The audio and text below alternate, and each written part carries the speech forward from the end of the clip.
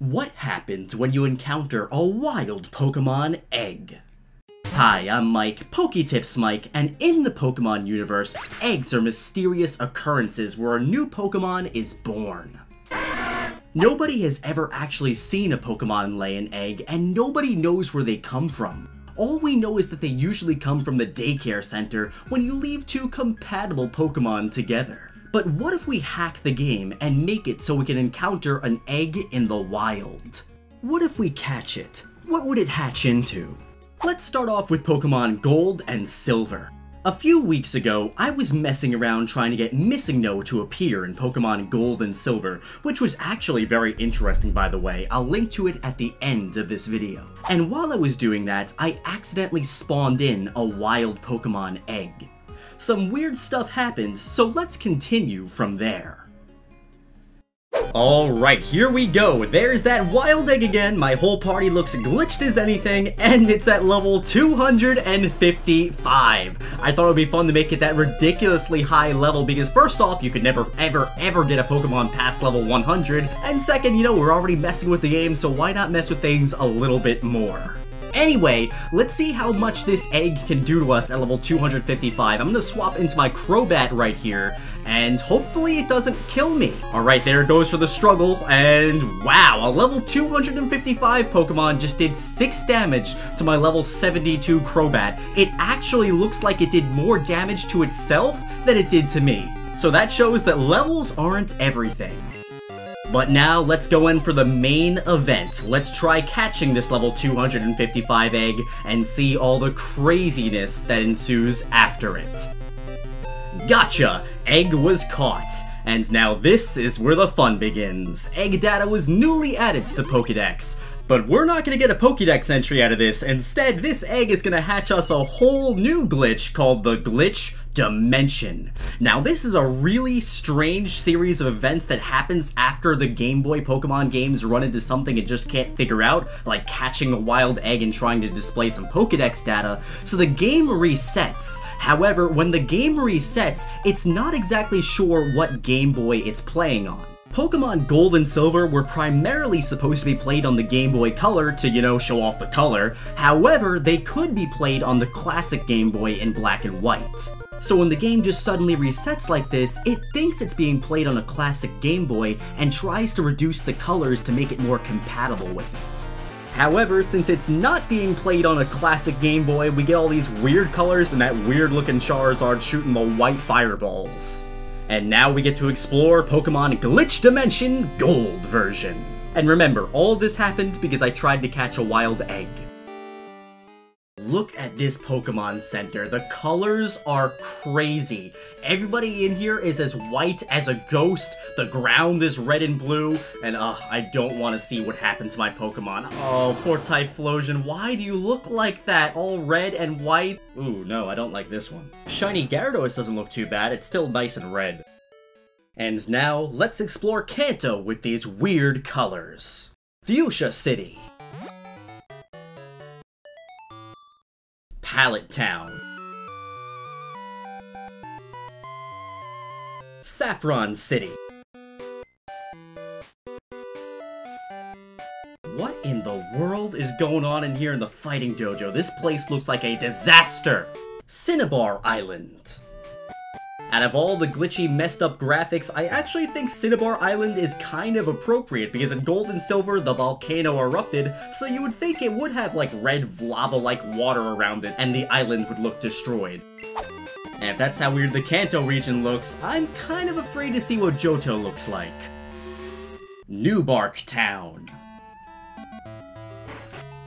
Hi Mom, I see you did a little redecorating. And like always, the sink is spotless. Mom, you still got it. Azalea Town. Goldenrod City.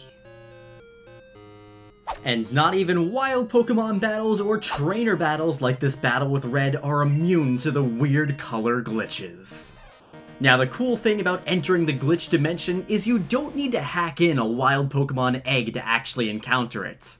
You could do this glitch while you normally play Pokemon Gold and Silver by simply going to your Pokedex, selecting Machops Pokedex entry, and then using the item Coin Case. When you do that, the game will restart and have weird colors. Well, that's enough of Generation 2. I want to see what happens if I try to hack in a wild egg into the Generation 3 games, so let's test it out in Pokemon FireRed version. And there it is, our wild egg. I'm not sure what cry that Pokemon has, but let's go ahead and just try to catch it right away with the Master Ball. Alright, PokeTip used the Master Ball. I don't think catching this thing is gonna change all the colors like it did back in Generation 2. I think these games are a little bit better at handling weird stuff. So gotcha! Dash was caught, given nicknames to the captured Dash, no thank you. And let's check him out in the party. Ooh, he's there. What's it holding? Alright, let's take the item first. Receive the question mark from the Dash. And yeah. That seems like a pretty good item. But now let's go check out our egg. It has a lot of HP. Summary and ooh, that's a nice color. I guess the weird colors are coming back after all.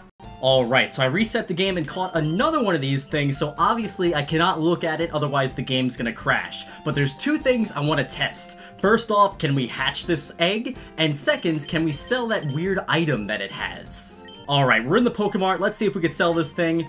Ooh, he doesn't want that. So that just leaves one thing. Can we hatch this egg? Let's go run around for a little bit. Alright, update time. So, I just ran about 15 minutes while the game was sped up trying to hatch this egg, and nothing happened. I also have no way of checking if this egg is gonna hatch or not, so I don't know what's going on here. Also, after running around for 15 minutes, when I opened up my menu, the game crashed, so I don't think this egg is gonna hatch anytime soon. I also noticed something kind of weird on my trainer card. For some reason, my body is missing. Before I ran around with this egg in my party, it was there, so I don't know, I feel like the egg might be eating me. Well, that egg hatching didn't go exactly as I planned. However, I'm not done with Generation 3 just yet. A fan on Twitter told me something very interesting they did with an egg in Pokemon Emerald. They said they got an egg from the lady at the hot springs while they didn't have any Pokemon in their party, and it got a little weird. Let's try that out. Alright, so the egg is the only Pokemon in my party right now. It's kind of weird, so let's go into a battle and see what happens when we're forced to use this egg, although Dylan wants to call me first. Get out of my video, Dylan!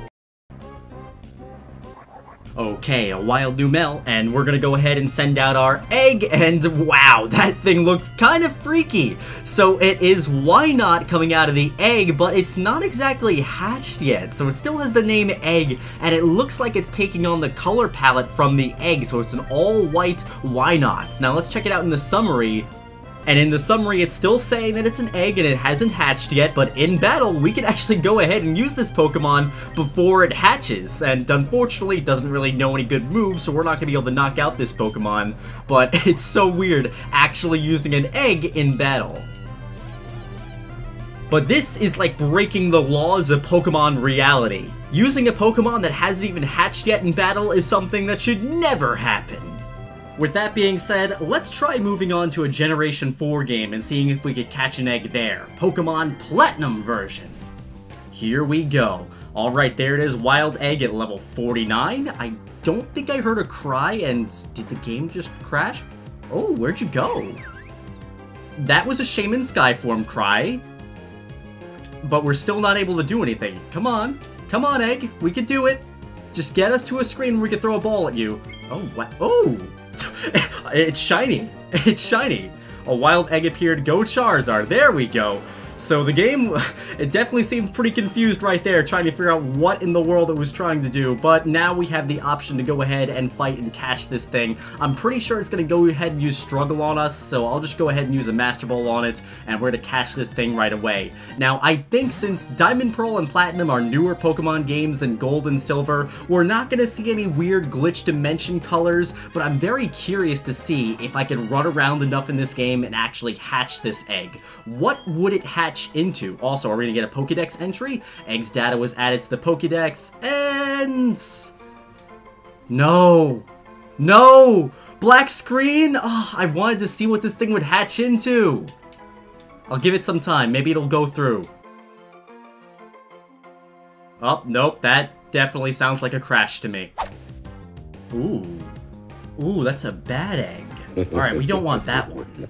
So Pokemon Platinum was actually kind of disappointing. I was really hoping that I'd be able to catch an egg and hatch it in that game, but it wasn't happening. So now let's move on to the next generation, Black and White, and let's run into the grass on the same route as the daycare. And it also made me think of something kind of funny. If we can catch one of these eggs, which once again has the cry of a Shaman Sky form, except this time we can get right into the battle and everything seems like it's gonna work okay, but if I can catch this thing, would I be able to put it in the daycare and breed an egg with another egg? These are the types of intense questions that we ask on the PokeTips channel. Gotcha. Egg was caught. Now, is this gonna work? Are we gonna be able to play with this thing? Data's added to the Pokedex? Nope, not working in Black and White either.